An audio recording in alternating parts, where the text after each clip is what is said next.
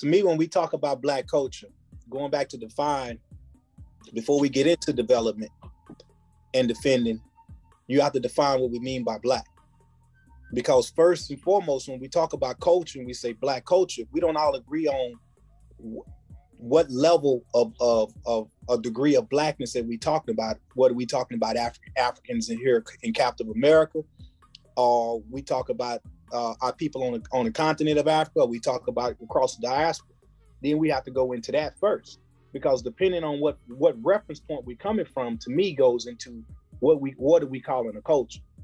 So the first thing I would have to say on that is I would like to break culture down a little bit more deeper.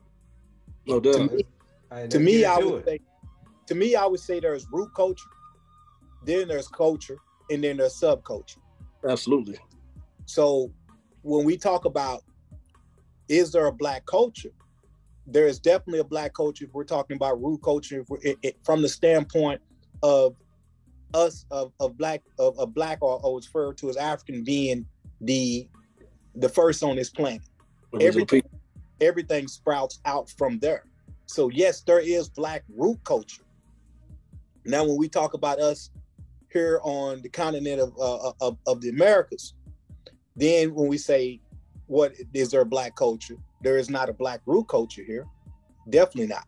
Because everything has been appropriated, stolen, and regurgitated back to us from the standpoint of throw up.